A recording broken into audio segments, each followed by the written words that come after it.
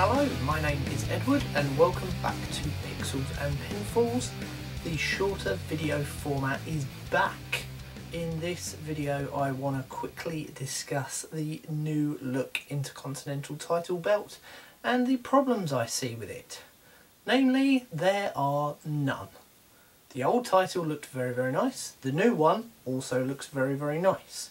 However, it wasn't really the belt that needed a design upgrade, now was it? I would certainly say that the US title is something that most fans have probably grown sick of looking at. We've had this belt design since 2003, and the only upgrade there has been is when the old scratch logo went to the newer style logo a few years ago. Other than that, the belt has looked exactly the same.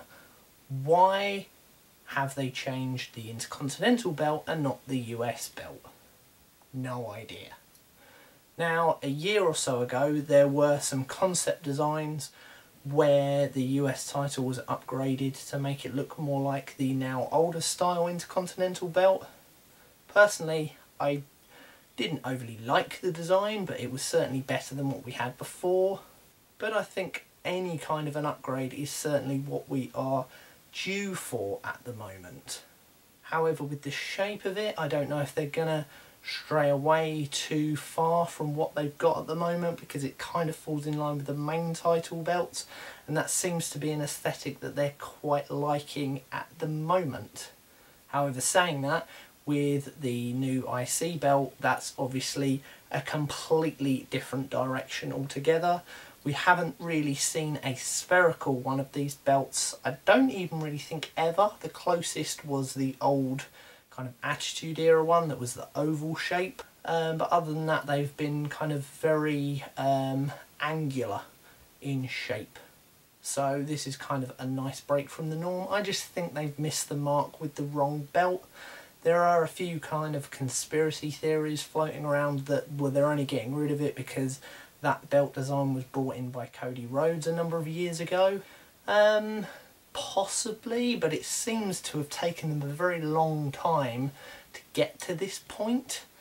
AEW have been around since the beginning of the year, and yes, they've only been on TV for a couple of months, but they were well aware that Dynamite was coming to TV when it did actually arrive, so you would have thought that that would have probably happened before now.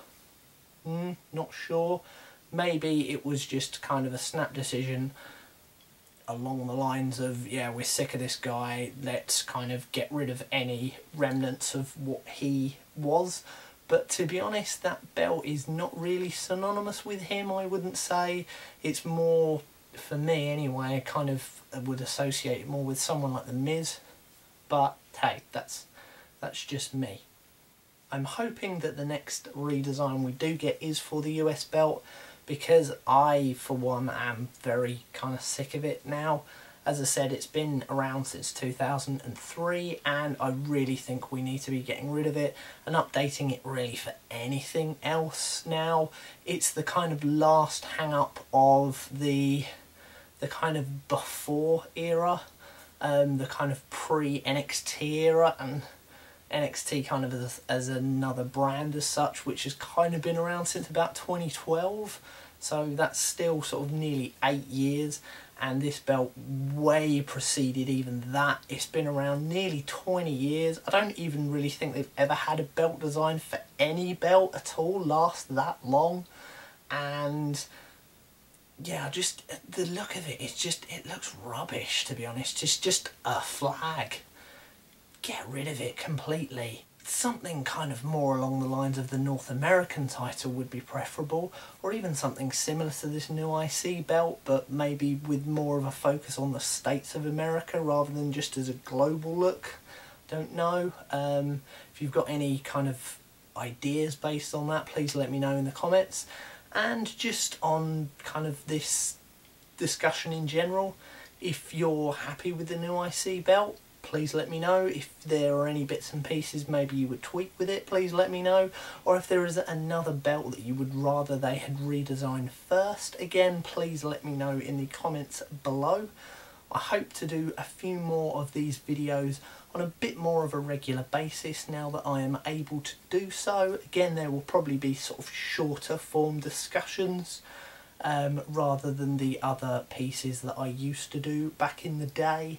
Unfortunately, until I've got a new Mac up and running, I won't be able to be kind of putting together long bits of gameplay or intersplicing with other bits and pieces and doing longer form videos, and they will kind of be these more cut down ones. But I just wanted to get something else out there other than live streaming all of the time. That being said, thank you very much for watching. My name has been Edward, this has been Pixels and Pinfalls, and I will see you again very, very soon. Goodbye. Thanks very much for watching. If you like this video, please give it a thumbs up. To keep up to speed with everything we're doing, you can find us on Facebook and follow us on Twitter. If you wish to support us financially, you can do so over on Patreon for as little as $1 per month. Finally, don't forget to subscribe to the channel and ring the bell icon so that you don't miss out on any future videos. Till next time, we'll see you very soon. Goodbye.